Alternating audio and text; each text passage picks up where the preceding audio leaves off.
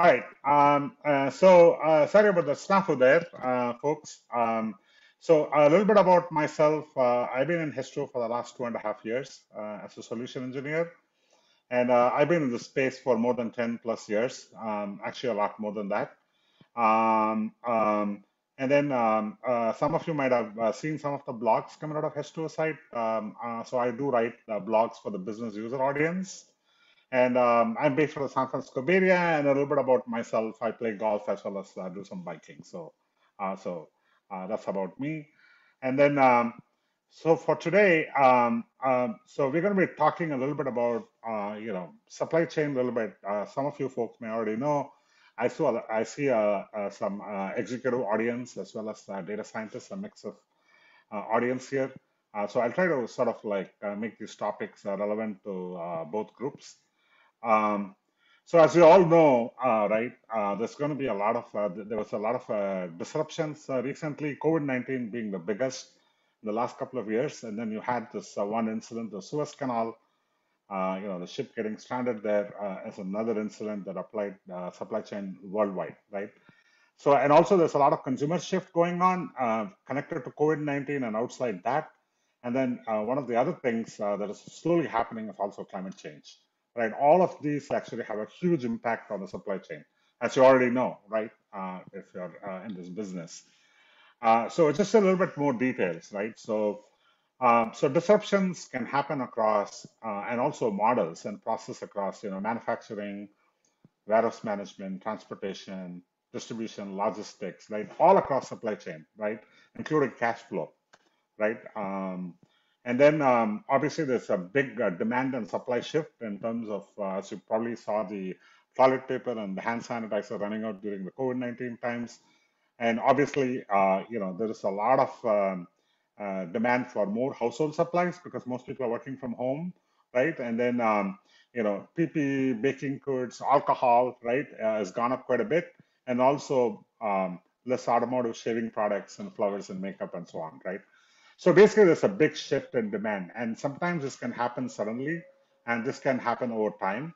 Um, and the thing is, even if things recover a little bit, right, and then things stabilizes, you're going to have, we're already seeing that Corona Delta variant coming up and so many different places. So you're going to have, uh, s- you know, further disruption and then recovery, right? There's going to be a lot more happening more frequently. And obviously, we also saw political changes and also there's also drastic climate changes. All of this affects supply chain. So, what are the transformative challenges for a company who are dealing with supply chain? Whether it's online, you're selling things online, or brick and mortar, or whatever, right? So, you're going to have, as a business, have to have a good balance of tactical forecasting and strategic initiative, like short term and long term. And also, you have the challenge of continuously optimizing process for sustainable production. It's not business as usual anymore. You have to adapt really quickly, right? And your turnaround times, the folks who respond and adapt quickly are probably going to survive a lot longer in the business, right? And even more so now in this disruptive era. And apparently, all behind, the supply chain is a lot of manufacturing going on.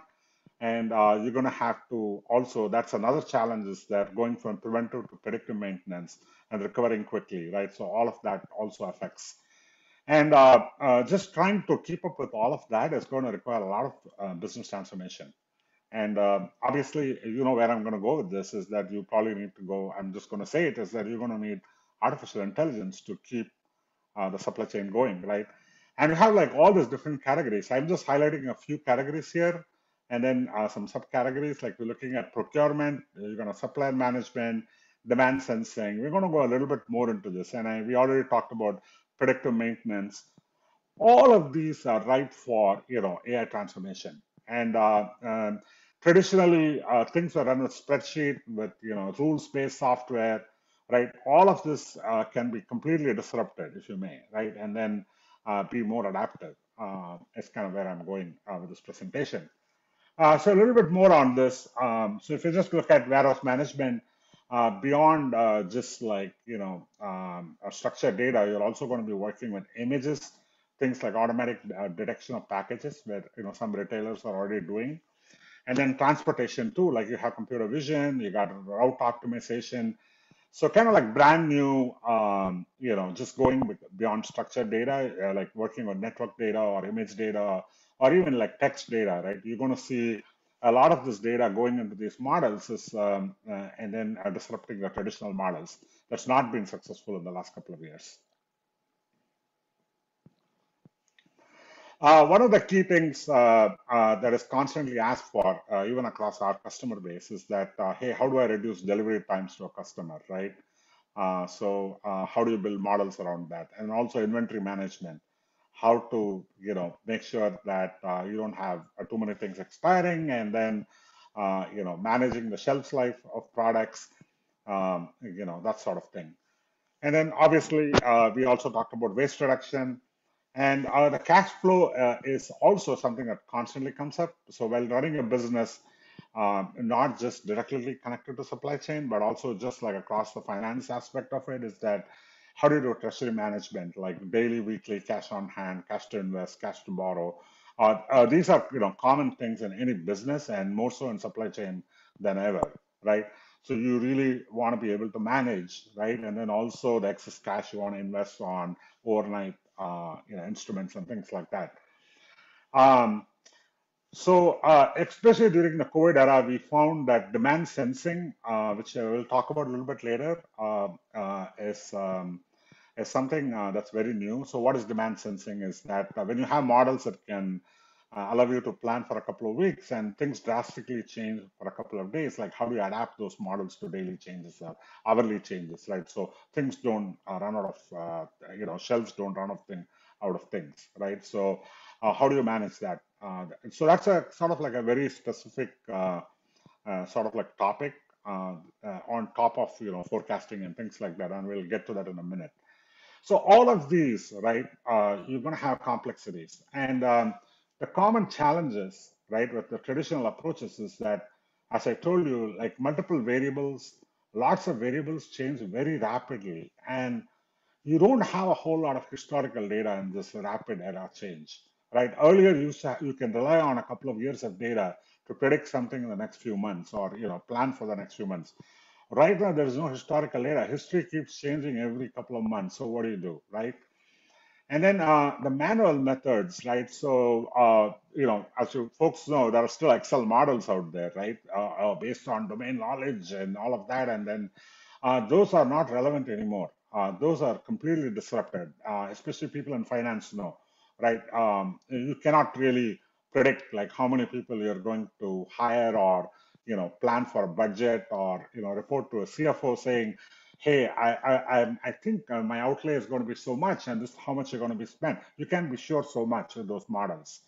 And also, if Excel models you thought were a little bit old, and then there's also the software rules-based models based on domain expertise, which are all getting outdated, right? So you have to sort the manual methods are really not the go forward approach. And so, what is the cost of all of this? So, when you have accurate, inaccurate models to be tested or back tested or whatever, you're going to have an economic cost on when you're going off forecast, right? Those are the kind of things that affects the business, as you know. So why is this harder, right? So generally, there's a tech debt that we talked about, like Excel spreadsheets and software, but also shortage of time because you want to do everybody wants it now and want it correctly, and also access to talent. So even if you hire the best talent and they come with their own methods, it's going to take sometime months just to build a countrywide forecast, just one country forecast. I know it takes a couple of weeks for some companies. And then how do you trust the model? In the rapidly changing era, when things change, somebody comes up with a model. How do you know how to trust it? How do you explain it? So basically, things have shrunk quite a bit. So you really need to sort of take care of building really good models, right? And how do you do that? There is also other issues of training scale. It's not about just doing one forecast, right? Let's say you're trying to forecast demand and supply for one country. How do you do for a region? How do you do for, just look at the time groups on the bottom of the slide. most companies really want to be able to do forecasts across hundreds of these groupings. Like, hey, for this country, for this department, for this store, for this SKU, what is going to be my sales for 30 days, 90 days, weekly, daily? And can you give this to me like every 30 days, or can you give this to me in every couple of weeks or every week, right? Adjusted one as things change on the ground. So these are the kind of challenges, like how do you train your models at this scale with less historical data, and obviously there's a lot of demand for these forecasts. There's no pun intended, right? That constantly business asks for, right? Everybody wants estimates, good estimates. So those are the big challenges, right, in supply chain especially. And then also the question of deployment, like how are you going to deploy this model, right? Um, are you going to be deploying this in in a standalone or a server or database UDF? How do I fit in, and where do I put the model? How do I monitor it? And you folks know this right better than I do. So you have these questions. So going back to COVID-19 data, right? So speaking of talent, H2O, we have Kaggle Grandmasters who compete in this Kaggle competition. In the last couple of years, we've been working with hospitals and other institutions to give them forecasts on how COVID-19 is spreading, right? So we worked so we have participated in competitions and global forecasting competitions where week after week we were in the leaderboards of prediction because we created really good models, right, when COVID. So we're really like tracking across not just United States, but across all the different countries, across counties, and just going beyond machine learning. We are building all these power growth models and things like that. So what we have done is that we have taken this COVID-19 data and then incorporated it into our product, which I'm going to talk about a little bit, right? So we don't have a whole lot of time, and I'm sure we can, if you're really interested, we can go more into details, after you talk to us. But the thing that I want to tell you is that all the intelligence that was built in competing in these competitions has gone into our product, especially the seared model, like epidemiological models. And the reason why this is important is because in your models, you really want to incorporate COVID-19, right? Things like lockdowns, vaccination, mandatory social distancing, including COVID-19 growth, right? So, and I can show you an app that our grandmasters have built and shared it to the public. So you can actually build with even with Delta variants, like how it's going to grow in Santa Clara County or whatever county that you're in, and you can actually see like how it's getting affected, right? So basically, we are in lock in step with how learning about how COVID-19 is spreading across various different variables. And in order for your models to be robust, it's extremely important that you incorporate these predictions into your model. Is kind of where I'm going with this. So it's great to predict COVID-19. So what, right? So well, the hospitals can definitely use it to forecast, how many beds they need and things like that. But this can also go into supply chain models. And in addition to COVID-19, from a broader perspective, you do want to incorporate additional macroeconomic data. Some of this could be related to COVID-19, but let the algorithms figure out, what's correlated and what not, right? Especially mobility data, right? Earlier, we see like a big wave of people moving from the cities to the rural areas. Now we see people from rural areas going back to the cities. And so all of this, going into your model with extremely less historical data, let's like even like 3 or 4 months, is going to make it like really robust, right? So you're going to have less misclassification, more accurate forecast, more confidence in your models. Um, and then you also have this notion of short-term versus long-term forecast, right? So short-term models can be power growth models or SEER type models. By the way, as I told you, this is already in an AutoML product. Long-term models can't be this because for the lack of historical data. So you will have to go with what if scenarios, right? So you can run simulations, and I can show you some apps where you do that, where you can say, hey, what if this happened? What if somebody had a hypothesis? So the reason why you do hypothesis is that you don't really know all the answers, what's going to happen 1 year from now, but at least you have a range of possibilities by which your outcomes can occur, and you can see like how wide the variance can be, and you get some pretty good idea. And as you go progress through the year, you can actually make adjustments to those models. So think about like when it comes to supply chain, you need both short-term machine learning, long-term what if scenarios, right? And then we talk about demand sensing. So okay, you build a short-term forecast model, and what is demand sensing? Demand sensing is like you're superimposing just what happened like last week into your models, and then you're kind of like adjusting it to kind of like make those incremental changes. And this is extremely important for retailers, right? As the retailers can't just stock up based on 30 days. They need to actually manage what's going to go into the shelves and what the demand is going to be. Every other week, they need to have some planning. So demand sensing is a great tool. And especially because you want to do demand sensing across thousands of products, you can actually use automatic machine learning to automate that, right? You're not going to get away with rules. All right. So, so let's take a pause here and say, okay, so we said a lot of things right now, and how do we make this all come together? We talked about training, we talked about COVID-19, we talked about deployment, and we talked about all of this. And I want to actually introduce you a new product from Histro called Histro AI Hybrid Cloud. Pardon if I just turn on the video just a little bit, but I'll be back in a second.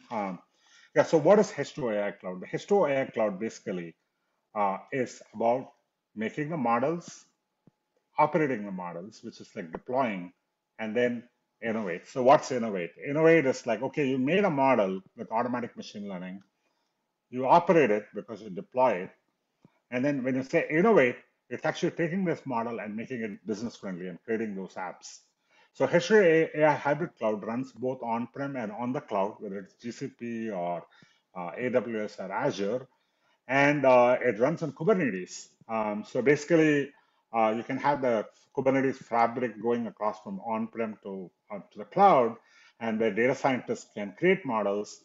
DevOps can operate those models, and web developers and data scientists and data engineers can innovate and make apps for the business user to run the business.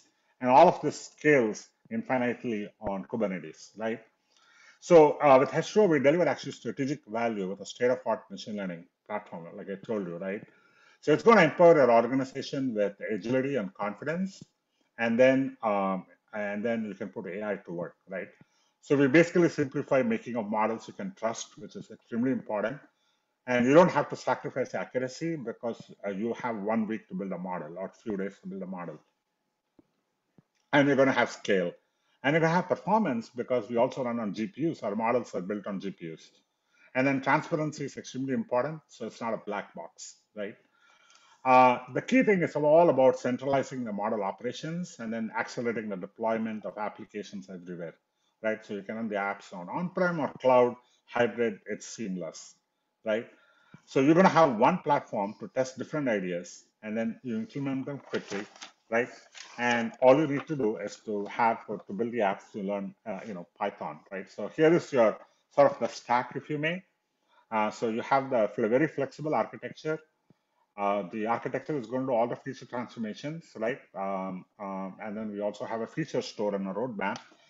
So basically, the data scientists are building features. The automatic machine learning is learning from the data. And then you have time series, NLP, computer vision, MLI, everything you need for the supply chain, right? And then model operation is extremely important, right? So once you have a model, what do you do with it, right? So you don't like, so you put it, you can deploy it. I can show you a demo how we do it. As soon as you create a model, it goes into production right away, right? After, obviously back testing and all of that, which is all taken care of with the framework. And then we have the App Store where, data scientists and web developers can socialize their sort of like the app to the business, and the businesses can talk to other businesses. You can share information, and it's all on Kubernetes, right? It's totally containerized architecture. So that's H2 AI Cloud for you. Okay. So I think I'm unable to show you, may not be able to show you a lot of things today, but I just want to give you a sense of how this make, operate, and innovate works in H2 AI Hybrid Cloud. So let me bring up my browser here. I don't know if you folks have seen this. Let me just make sure all right. So you can actually register with this and play with this yourself. And I'm sure we'll give you a link at the end. There's a trial link available for all. If you want to play with it and see how it is, this is how the UI looks like. So how do you make something? Like how do you build a model, right? So you want to build, let's say, like a 30-day forecast model. So we do have a link here where you can say My AI Engines. And what we have done is we've actually integrated our driverless AI automatic machine learning platform. So let me just kick this off.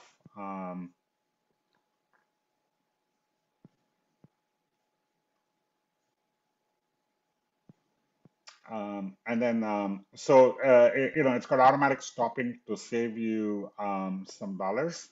Okay, let's see this one. All right, so this one, okay, so just wait for it to come up. It's going to take a couple of minutes.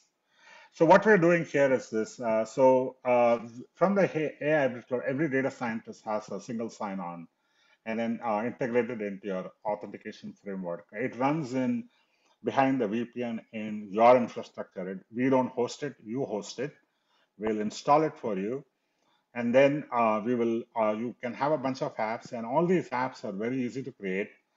We have an open source SDK called the Wave SDK. All now someone needs is Python, and we have an R1 coming up pretty shortly. With a few lines of code in a low code environment, you can basically build you can use an existing model, which I'm going to build right now. Oh, there we go. So that was fast, isn't it? So we brought up the driverless AI instance. And let's go ahead and build a time series demo. So I have a retail data set here. You can see like it's got things like store, department, date, weekly sales. This is historical data. It's got a couple of categorical data like markdowns and whether it's a holiday. There's some sample weight columns of so this column is used if it's like a Thanksgiving, you just give a little bit more weight to it. So it doesn't think it's an anomaly or something. So, and then if you go to the data set rows, you can see for every store and department and for every weekly date, there's a weekly sales. And there are hundreds of stores and departments in this data set, right? I'm saying hundreds. Let's go take a look. Maybe not hundreds, but okay, not a whole lot, but still, yeah. So you have 45 stores and 14 departments. It's a demo, so I'm just gonna have a small bit of data. But in your case, you could have like 150 countries and just name it, right? So you may have like thousands of stores and departments, and you can bring all of that here as long as you have a big size in terms of terabyte of memory, right? And then this is historical data, so the data spans from February 2010 to April 2012, weekly data, and I want to build a 30-day forecast model, right? So how do I do that? Remember, there's a lot of department and stores, so there's like a lot of the weekly sales patterns are very different for all of these, but we're going to do all of this in one shot and do it, okay? So that's the beauty of it. You don't have to go per department, per store and build a model for each one of these. And also going to use automatic machine learning. So it's a totally industrial strength, machine learning software that can build forecast models. And obviously, supply chain always goes with forecast models. Right? Without forecast models, you don't going to have supply chain. And I'm going to have a target column. I'm going to pick weekly sales, and I'm going to pick a time column. I'm going to say date, and voila. And then I'm going to say test data set because I really want to. This is a holdout data set. So the model is not going to look at this data set. It's only going to look at the training, play with it, build the models, build the features, right? Like it's looking at like exponential moving averages and it's going to do all of it. And then finally, it's going to score on the test data set. So you can actually see actual versus compared. And obviously, if it matches closely, which means you have a good model that you can trust, right? That you can actually put in production. And that's the best you can do with historical data, right? You really don't know what's going to happen in the next few weeks, but the best you can do is to test it out on a holdout data set. The model is not seen, right? And the key we are doing that is that you don't want your model to memorize on your training data set. You want your model to generalize on the training data set in order to be able to score on production. So once you do all of that, we give you some default settings. We have decided a lot of things here. You say launch experiment, and then you pick your forecast horizon and you go, right? So when I launch the experiment, it's going to actually go build it because we don't have a whole lot of time. I'm actually going to go and look at an existing model here that I've trained. I've trained a couple of models, and I put it all in like high settings here, and then I lowered the feature engineering so it can build like some really complex feature engineering, right? So it took about 4 hours on this box with two GPUs. Um, you know, Obviously it's not the greatest instance I can think of, but you can see like how many models it built and back tested, and it actually takes the data set and splits them into training and valid. It takes a training data set and creates training and validation splits, like multiple splits and cross validate and all of that, and then moving windows and It also does like exponential moving averages and target lag features. And so you don't have to do anything. Once you're done, I want you to focus on this, right? So in this model, on the training data set, it is very conservative. We have a MAPE, which is mean absolute percentage error, which is about 129 with a very conservative estimate. But look at the test score here. On the test score, on the data it's not seen, it's giving you like less than 20% error, right? Even though the training was very conservative. So that's what we do in this automatic machine learning is that we try not to overfit. We would rather underfit than overfit, but the key thing is that on the data it's not seen, you want to get the really good results. Okay, so I don't want to go too much into it, but the key thing here is that I built two models here. So we got two models, back tested. This model, let's look at this model briefly.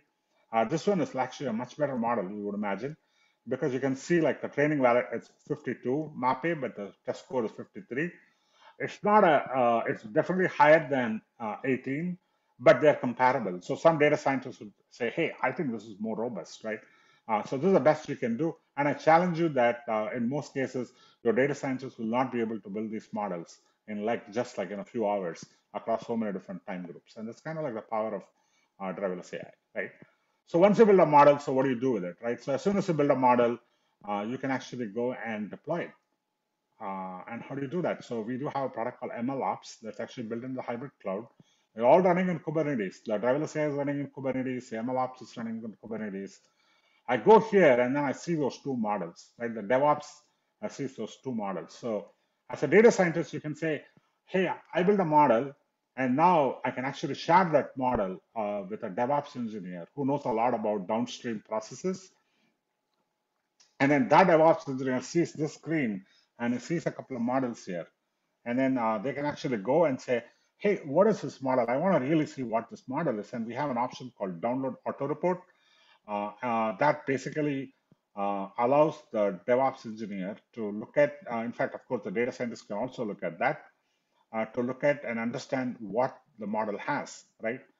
So I'm going to go and click here. Um, and then, okay, so there we go. Okay, so this is not exactly a Word document per se, but you can see like a well formatted one. So this one actually tells you about everything about the model, right? So the DevOps slash data ML engineer can actually look at this and say, huh, this model overfits, so I probably want to send it back, right? So they can actually reject that model. Or if it looks really good, right? So look at all the features and it looks good, and then everything looks good. They can say, hey, I want to Dockerize it and deploy it in Kubernetes. So are we going to run a command to do that?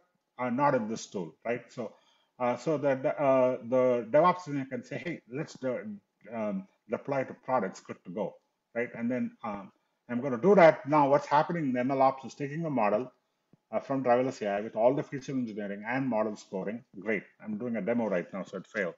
Um, and then basically it's going to deploy it and Dockerize it and push it in production, right? So what's happening right now is the model that I pushed today morning, it's actually running here. And then if you look at the sample request here, so basically it's a REST service that is running. I won't go into too much details, but here is a command like a website. This is a URL. That's your REST endpoint, right? That actually is serving the model. So it's kind of like a web service that's serving the model right away. And then the downstream applications can actually call this with the data and say, hey, give me the weekly sales for this day and this store and this department on the fly, and it's going to give you an estimate with the confidence scores, right? Like a native, you're going to also get like confident intervals and things like that, so the business can decide. So going all the way from automatic machine learning to deployment and then consumption, right, can be a REST service. So what other ways you can consume this model, right? So let's go back to this app store here. I'm going to actually show you some. So let me switch to another Kubernetes instance here, like another one. So let's look at the predictive maintenance, for example, app here. So this app was created by a data scientist in just like a couple of days or maybe a few hours, right? So you need to get some training on a tool called Wave SDK. And once you know that it's just Python, there's no JavaScript or HTML or anything like that. So basically, any data scientist without any UI experience can create an app that I'm going to show you right now, right? Um, so this app basically consumes one of the models that I was just showing you, built by the automatic machine learning platform. Um, so this one actually runs in real time, right? Obviously, some of them are simulated. So this is actually based on machine failure, based on different sensor readings. So there are multiple categories of engines in this data set. It's actually from NASA, the data set. And it has a lot of sensor readings, and also there is a column there, remaining useful life, like that's actually historical data. So basically, we run the machine learning model. It's kind of like a survival analysis equivalent to the machine learning paradigm, but we actually build an app out of it. All of these things like indicators, the real-time updates, it's done by a few lines of Python code. So you're not even drawing these circles or anything like that. So you basically say, hey, I want this widget, I want you to put it there. You can actually put a for loop and create all of this, and then make a very interesting one on the manufacturing floor, right? Like I said, the make, operate, innovate. You saw the make, which is creating a model. The operate is the deployment of model, and this is the innovate. Like you take the output of the model, and this is actually talking to a REST server deployment, with sending sensor data and then and doing some predictions, right? The predictions are coming from the REST server that we deployed, and it's actually showing you exactly like what to do. This is very prescriptive. Right now, it's saying that engine 9 is going to fail, right? And then obviously you want to trust it and you want to say, okay, great, you're saying, but why, right? So remember, like, so with the H2 machine learning models, you're also going to have explainability, like reason codes and things like that. So when you build a model, they create like Shapley values and K-line reason codes and whatnot. So basically, here for engine 7, it's actually showing you like it's going to fail in, 200 periods in the future, right? It's going to be green for a while, but it's going to go to warning and it's going to go into red. And then you can actually look at the Shapley values. Like, for example, it's saying here, sensor 11, the maximum value is going higher. So based on historical data, it's going to fail in the future, right? So it is predictive analytics, but here it's being a little bit prescriptive because we're actually telling you what sensors are, why we think that the machine is going to fail using the reason codes. So that's the whole power of it, is that you're going from make, operate, and innovate. And then after that, it's going to be super prescriptive for you to do something about it. It's not about a model. It's about what you do with it, right? So you're going to get all of that on the hybrid cloud, right? These apps, really like a few lines. I strongly encourage you to go and look at Wave SDK if you're a Python programmer. And a lot of examples on like just like a few hours, you can create some great apps. With or without H2O. If you want to use a H2O model, AutoML model, you can. But if you want to use some library out there and build app, you can totally do that. And remember, when you actually buy the product, all of this is going to run behind your infrastructure, right? We're not hosting it. So you manage the cost, you decide how many pods are going to run, you decide how many data scientists are going to come on board. So basically, you can totally size this and scale it and do automatic machine learning, model operations, all of that just out of the box, right? Our data scientists have also created, various different image applications, and all of this, the driverless AI application that I showed you can also work on NLP and image data. So it's not just structured data, right? So we have, image architecture, neural architectures, and NLP and BERT models, and so you can actually bring in images, text, structured data into the same model to create a very powerful model, right? For example, if you're doing predictive maintenance, you probably want to capture images of whatever that you have that makes sense. Let's say you have a robot that's in the manufacturing plant that's actually looking at stuff, and you have some key images that are coming out, or like if you're doing some maintenance work on a duct or something, you're an engineering company, you can totally take pictures of that, incorporate the model, right? If you're a hospital that's actually doing whatever, but for supply chain, you can think of, I'm sure you can think of a lot of use cases where you have images, text data, as well as time series, and you can put all of them and create a robust model, right? So, um, all right. So I think we have another a few minutes, and I'm happy to show you a couple of more demos. We talked about COVID-19. So let me jump back here. Oh, right. So I have to say all, and then so we do have a COVID-19 demo that you can look at. So this data set basically looks at, oh, there it is. Sorry, this one here.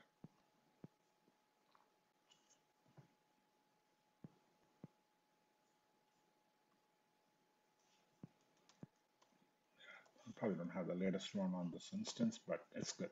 So in this COVID demo, what we're doing is that we are getting data from John Hopkins data set, New York Times data, right? We do historical data, and we constantly build models and keep it updated.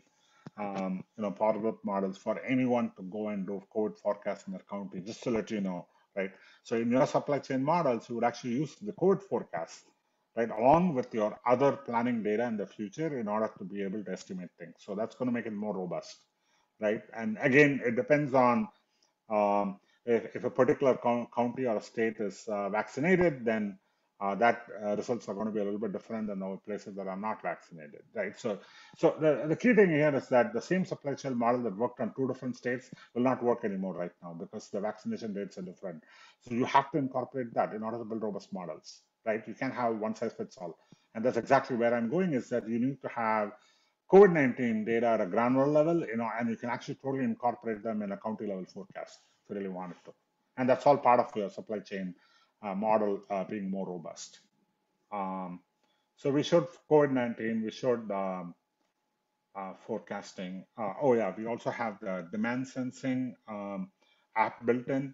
Um, so basically now you can take a time series model that I showed you, and then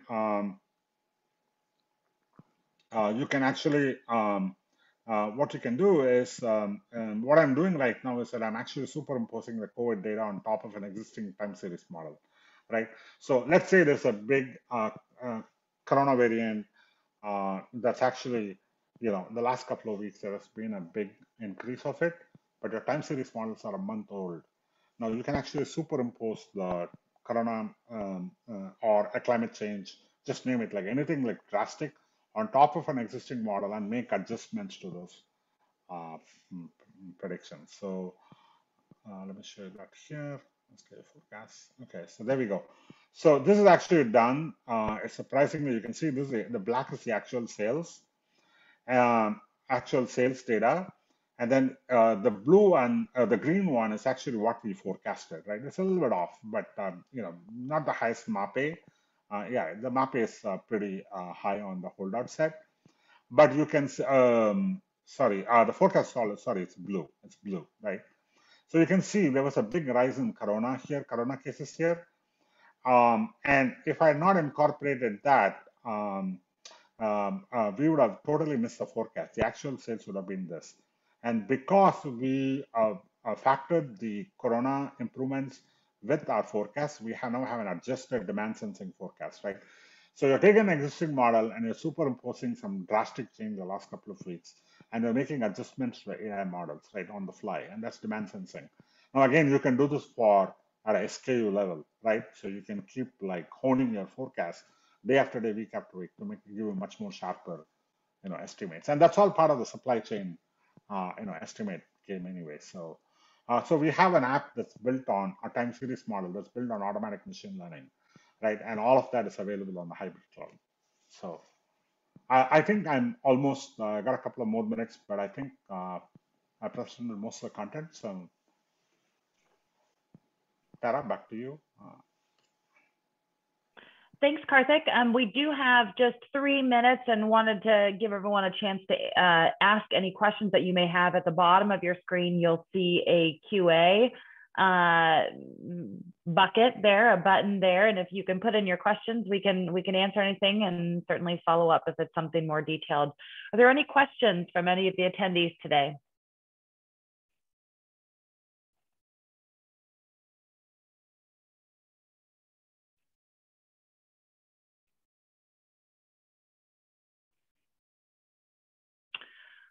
Karthik, I am not seeing anything live come in. I did notice that we had the link dropped in that everyone who is participating today can sign up for a free trial.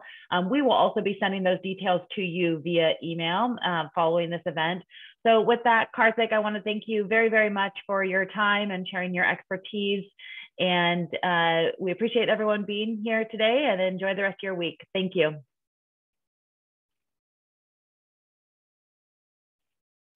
Thank you.